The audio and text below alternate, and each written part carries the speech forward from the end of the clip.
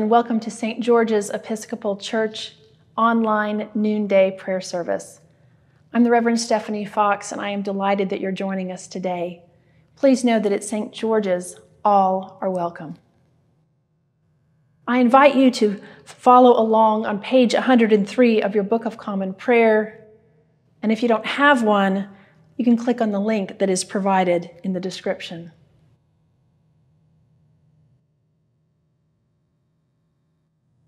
O God, make speed to save us. O Lord, make haste to help us. Glory to the Father, and to the Son, and to the Holy Spirit, as it was in the beginning, is now, and will be forever. Amen. Alleluia. You can find Psalm 133 on page 787 of your prayer book. You can speak with me or follow along silently.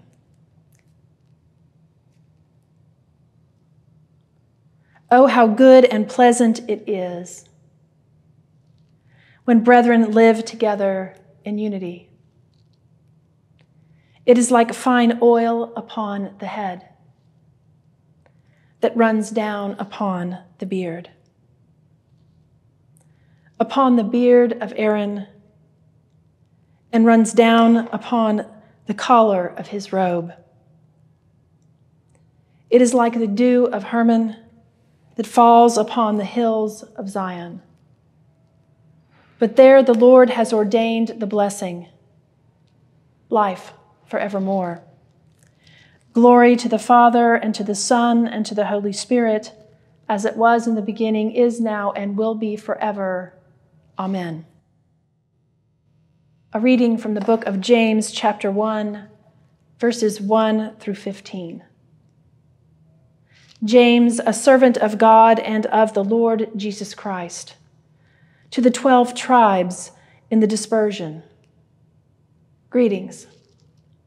My brothers and sisters, whenever you face trials of any kind, consider it nothing but joy, because you know that the testing of your faith produces endurance.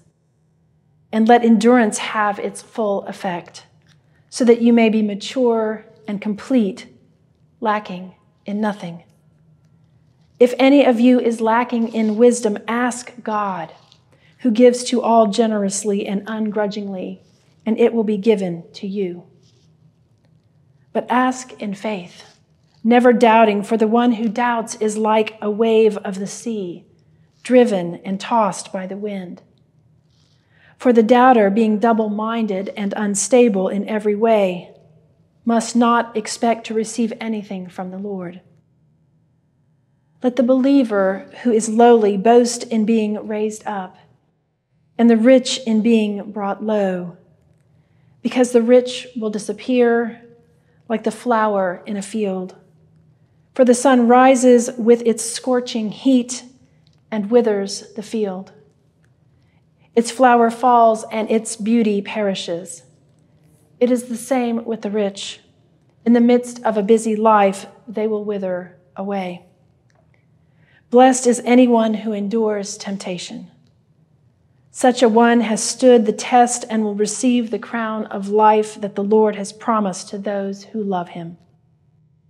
No one, when tempted, should say, I'm being tempted by God, for God cannot be tempted by evil, and he himself tempts no one. But one is tempted by one's own desire, being lured and enticed by it. Then that desire has conceived. When that desire has conceived, it gives birth to sin. And that sin, when it is fully grown, gives birth to death. Thanks be to God.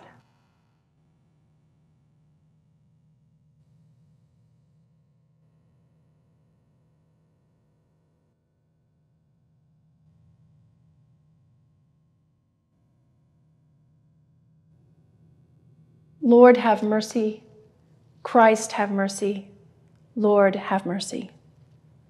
Our Father, who art in heaven, hallowed be your name. Your kingdom come, your will be done on earth as it is in heaven. Give us this day our daily bread, and forgive us our trespasses as we forgive those who trespass against us. And lead us not into temptation, but deliver us from evil. Lord, hear our prayer, and let our cry come to you. Let us pray. Blessed Savior, at this hour you hung upon the cross, stretching out your loving arms. Grant that all the peoples of the earth may look to you and be saved. For your tender mercy's sake. Amen. At this time, I invite you to offer any prayers or intercessions or thanksgivings.